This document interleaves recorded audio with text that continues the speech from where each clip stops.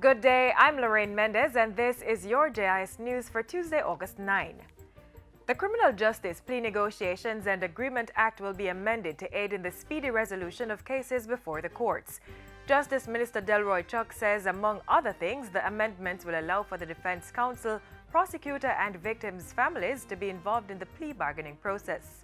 We have in mind to put in place a plea bargaining judge. So let us say in the Supreme Court, you could have a plea bargaining judge who would listen to the prosecutor and the defense counsel and come to some decision what would be an appropriate sentence if a guilty plea was entered. The Justice Minister was speaking with JIS's Ian Boyne during this Sunday's Issues and Answers program. The Criminal Justice Plea Negotiations and Agreement Act was introduced in 2006 and amended in 2010. It allows persons accused of crimes to plead guilty and give testimony or information in return for a reduced penalty. Transport Minister Mike Henry has welcomed a new partnership that will provide opportunities for Jamaican students to study in Korea, specializing in areas that will serve to develop the transport sector. The Caribbean Maritime Institute and the Mokpo National Maritime University in Korea have signed a memorandum of understanding which will boost the CMI's offerings at the undergraduate and graduate levels. The MOU covers training in logistics, supply chain management, maritime transportation and engineering, customs process, freight forwarding and immigration. It will also facilitate staff and student exchanges, joint research with emphasis on doctoral studies, and Korean language training at the CMI.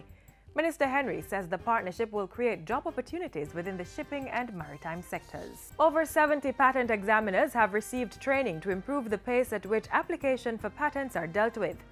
Director General in the Ministry of Industry, Commerce, Agriculture and Fisheries, Vivian Brown, says the intervention will facilitate innovation and an overall improvement in the business environment. The aim is to improve and increase the speed and efficiency at which institutions can generate new ideas, new products, new services and processes and turn them into wealth.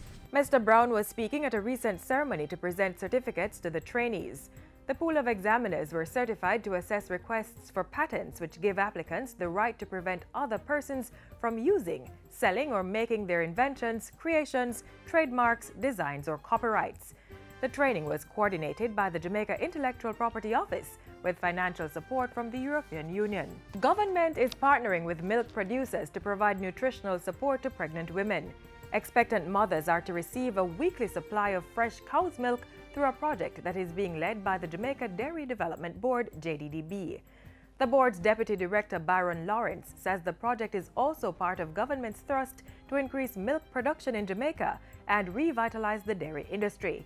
While it is recognized that there exists in the society a level of demand for milk, we think that this is not enough.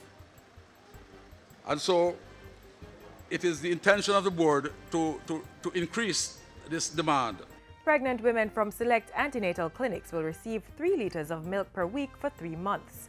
The milk will be contributed by Separate Group, Serge Island Dairies, Jamaica Beverages, Edwards Dairy and Island Dairies Limited.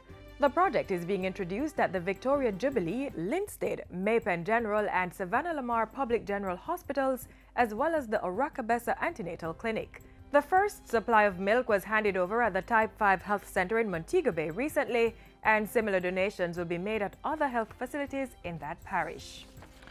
And finally, Prime Minister Andrew Holness has approved the opening of the 2016 game bird shooting season in keeping with the recommendations of the Natural Resources Conservation Authority, the NRCA. The game bird shooting season is regulated under the Wildlife Protection Act of 1945.